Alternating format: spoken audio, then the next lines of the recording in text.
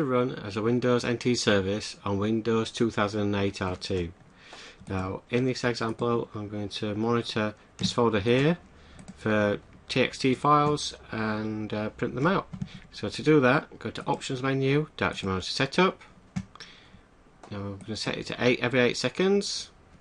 I'm going to monitor this path. Paste it in, and I'm going to print to this printer here. Click Add to Monitor List. So that's all set up, ready to go. Save and exit. Now you can start the service now, but what I want to do, I want to run it under the same account as this, which is Administrator.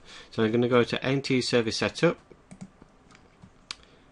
If I don't do this, it'll run as local system, which might not have access to the printers depending on where they are, or files if they're on the network, for example. So I'm going to use current user and type in password for that, and then I'm going to go on to start NT service, and it should be that simple. And then it should, if you look in Task Manager, I can now close this down.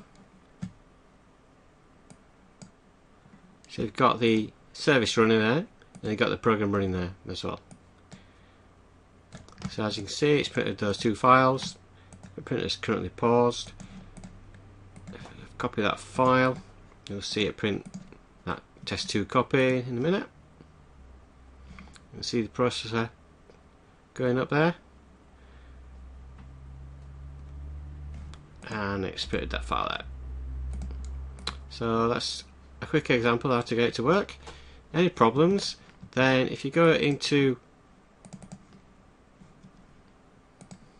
the program and check the NT service log, in there it'll say it's got a logon failure or something like that. And you can also go into View Services.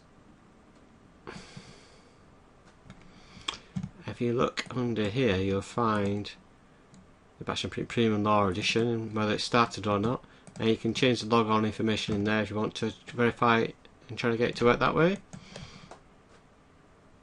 Other than that, just give it a try.